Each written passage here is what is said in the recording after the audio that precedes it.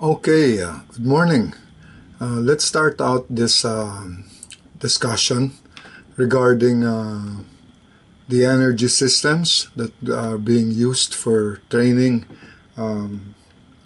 world athletes, world-class swimmers, and also national level swimmers. What it is the first topic is about aerobic capacity 1. What this is commonly referred to as recovery and general endurance. Okay? When you give this type of workout, pag binibigay ito, it normally covers about 20 minutes of work with very little rest in between the distance. Like, let's say, for instance, if you will give 50s or you're going to give 100s, you will only give somewhere or anywhere in between 5 to 10 seconds rest interval per 50 or per 100, depending on how what capacities your swimmers have. No? To compute for the time, hindi naman natin pwedeng hulaan yung time. Hulaan lang natin, bibigyan natin ng interval. You have to compute for the time. What the time is computed very simply as 200 personal best divided by 2 plus 15 seconds. The application of this particular type of training, it varies depending on how much your swimmer could perform or how much your swimmer can do. No? It is also an excellent set to use on swimmers if you want to monitor their progress with endurance and how fast they recover. That's why it's called recovery and general endurance. You can give this if you're running a program where you're training anywhere from 8 times to 10 times a week. You can give this actually every 6 to 12 hours. Kaya ako nilagay 12 hours dito kasi meron dito yung mga batang mga swimmers. Siyempre, mga batang swimmers, wala pa masyadong endurance yan. It takes them normally more time to recover compared to senior swimmers or junior swimmers, no? Aged about 14, 15, yung medyo nakapag-training na ng mga mahaba. So, ito yung time frame that will enable them to recover from stress brought about by this particular type of training. So let's go and move on with the aerobic 1 capacity. Okay, what I do is based on what I gave, the 200 personal best PB for freestyle, assuming is 2 flat. The way to compute it is very simple. Based on this, 200 personal best, i-divide mo lang by 2. This is expressed in minutes and in seconds. So, kung 2 flat yung best time niya sa 200, i-divide nyo lang yan by 2. It will give you 1 minute. Now, to get the speed na kailangan niyang languyin for every 100 meters, okay, dadagdagan lang natin yung 1 flat plus 15. Just like what it says here on top. Okay? That will give you 1 minute 15 seconds every 100 meters. Okay? What I do at the start of the season and any time of the season, especially if the swimmers are moving and they're improving, okay, this is what I do. I make what I call a table. Okay? And each swimming intensity, it could be aerobic capacity 1, it could be anything, okay? For every particular energy system, meron akong table. Very important yan kasi dapat alam din ng swimmer kung gaano kabilis yung gagawin niyan langoy, ilan seconds yung magiging rest niya, at ilang repetitions yung gagawin niya. It's important for you also to teach and educate your swimmers how to train instead of just telling them what to do. Sometimes kasi binibigyan lang natin ng workout. 10 times 100, bilisan mo. Walang ibig sabihin yun, walang saysay kasi hindi mo naman nasabi kung gaano kabilis. Ang daming detalye nun na kailangan mong ibigay, no? So this training aid will minimize the effort for a coach. This is a very handy tool, especially if you're training about 10, 15 swimmers, even more. Basta lahat meron nito, mas madali mong mamamonitor. All you have to do is just stand on deck. Ito, naka-print to, naka-laminate, nasa pool deck. Tinitingnan mo lang. Makikita mo, mamamonitor mo lahat because you can get their times and you can see what they're actually doing. So, for this particular type of table, okay, the aerobic capacity one, you have freestyle, you have the personal best time here of 2 flat, and then 200 personal best divided by 2 plus 15 is 1 minute and 15 seconds. Yan ang base time. Diyan mo i-base lahat ng computations ng mga times na gagawin nila for these distances.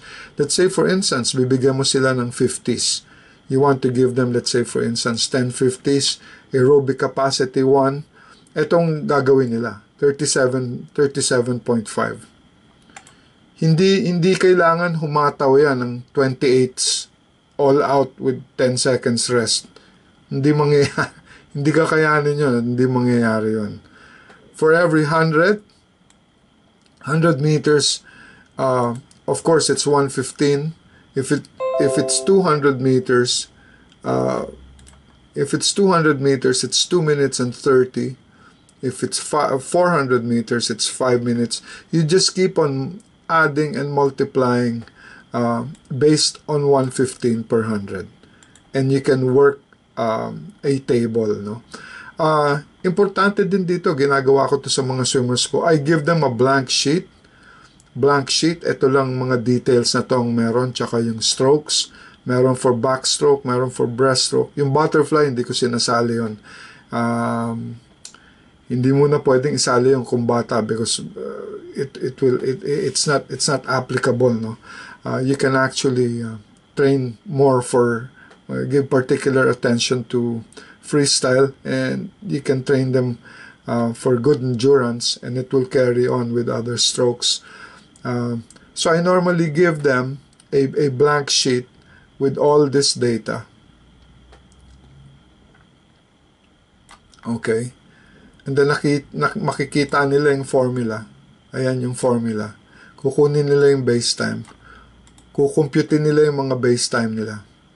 Ang gagawin mo na lang, check mo. You have to check. You have to check whether what they're doing is correct or what they have computed is all wrong. So, kailangan yun, magtulungan kayo with your swimmers para alam din ng swimmers kung gaano siya kabilis lalangoy. Okay? Now, let's move on to the next page. I made another sheet here which makes it a lot simpler, no? You will give this for 20 minutes. Ang ideal training nito to be able to make this work very well for your swimmers when you're training aerobic capacity 1 and you want to get general endurance and you want to train for recovery, okay, is always 20 minutes. If they can't do 20 minutes, it's okay. Give them 10 minutes and then add on another 3, add on another 3, or add on another 5. Basta pag tinotal mo lahat, minimum isang set is 20 minutes. Kahit na bigyan mo sila na kahit na ako binibigyan ko to. I give my swimmers when they're 12, 13 years old, I give them as much as 10,000 meters worth of work, no? That's how important and that is how critical endurance is, or general endurance and recovery is to swimmers more than anything else. So wag kayong magtipid dito because hindi lang naman swimming to. You can give kick sets, you can give drills combined with kick sets, combined with swimming sets, you know, hypoxic sets, using aerobic 1 capacity tables. Okay, so this is the table I prepared. You have the distance, you have the number of repetitions, you have the pace, you have the rest interval, and you have the given interval, and you have the duration. Ito, bale, total work period or total workload. Dito, pag sinabing workload, hindi sinasama dito yung rest. Hindi kasama to. Like, let's say for instance, 37 ang lalangoyin at 45. On 45. Hindi 45 yung bibilangin ninyo para maka-complete ng 20 minutes. Kailangan yung 37 lang. 37.5. Pag pinagsama-sama mo, pag in-add up mo lahat yan, yung total work volume, ayan, total work period should total 20 minutes. Okay? So, for this particular type of example, dito sa taas, yung mga swimmers na gumagawa ng 200 sa 200 free, ito yung table. Aerobic 1 table, 50 meters freestyle, 32 times, averaging 37.5 with 10 seconds rest, 10 or 5 seconds rest. So this can be safe to give them 45. Pag hindi kinaya, okay lang. Bigyan nyo ng 50 on 50. Pero always check. Pag kinakaya na naman, balik 45. Because you're training the body specifically to recover. Kaya nga recovery yung tawag. Tsaka general endurance. So, for instance, bibigay ka ng 32 times 50. Okay? On the 8th or on the 12th 50, pagapang na, padapa na yung time. 40 na. Huwag niyong puwersahin na 10 seconds rest interval. Dagdagan niyo ng 5 seconds. Walang problema yan. Okay? Dagdagan niyo ng 5 seconds and observe. Okay? So this becomes hindi na 45, on 50 na yan. I-observe ninyo, magugulat kayo, makikita ninyo babalik yung time ng 37. Pag bumaba yung time niya ng 36, what does that mean? They are recovering. And they are attaining general endurance. Kaya yun yung tawag dyan. Okay? 20 minutes of exercise. Okay? Please, pag binigyan natin ng training yung mga swimmers, huwag yung isusulat lang natin sa board, kokopyahin natin dito, bago uupo na tayo. No, we have to work. And we have to be on our toes, and we have to make sure that everybody is doing exactly as they should. Pagka 1:15, meron pa dyan, kunyari, susundan mo tong table na to, meron pa dyan, 1:15, okay? 32 times. Ano pa lang, 10 minutes pa lang, tapos na eh. Okay? Marami akong nakikitang ganyan. So as a coach, I would recommend if you're coaching about 4 or 5 swimmers, you need 2 stopwatches. You can't do with one. You have to get one with splits. You have to get one with a stopwatch with that registers splits every 50 or every 100 the way you want it done, because you have to be constantly on your toes monitoring what they are doing. Okay, so one time nakakita akong coach, inabutan ako ng card, high performance nakalagay dun sa card niya. So tiningnan ko, tinanong ko, ilan yung swimmers mo? 30. Okay, I want to see this fellow monitor all of these times for 30 swimmers every single workout. Kaya, that is not high performance. High performance is knowing what each swimmer is doing, particularly kung anong time, anong distance, how many repetitions, Okay, each of those things, the number of strokes, the pulse rate, which I will talk to you about later on. That is a little bit more complicated, but let's start first with the time.